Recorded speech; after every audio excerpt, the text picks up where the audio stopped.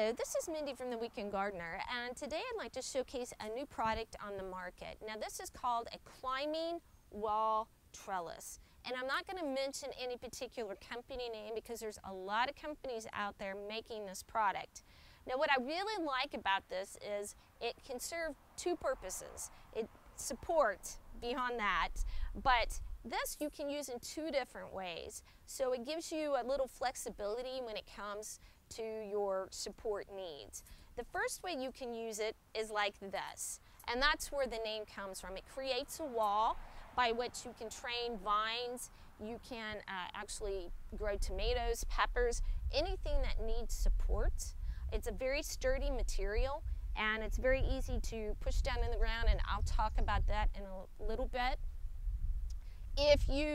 The second way that you can utilize this is you can actually make a square. Now when you do this, this is a great thing for a tomato plant. You could actually grow the tomato inside, which is like a tomato cage, or you could grow them outside, which is more like a Japanese ring. And I've done a video on that, but you would plant your tomatoes on the outside of this and gently weave them in and out, so you don't have to tie them to this particular type of trellis.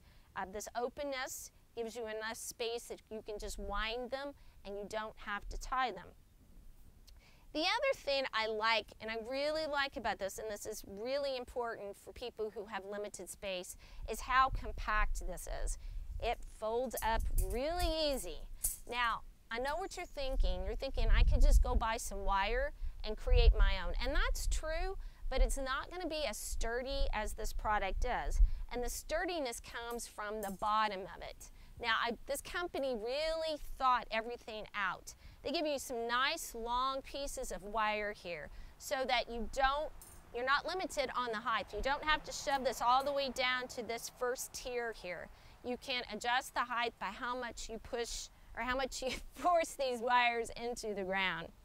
The other thing I like about this product is it comes in two colors. It comes in green. So if you want it more subdued, you want your vines to really be the showcase. And it also comes in red. So if you want to use this as an accent to highlight something, maybe a complementary color to the vine that you're growing to help showcase the blooms or the foliage. Again, they've thought of everything, and you don't have that flexibility when you try to make it yourself out of wire. So I hope you found this video helpful.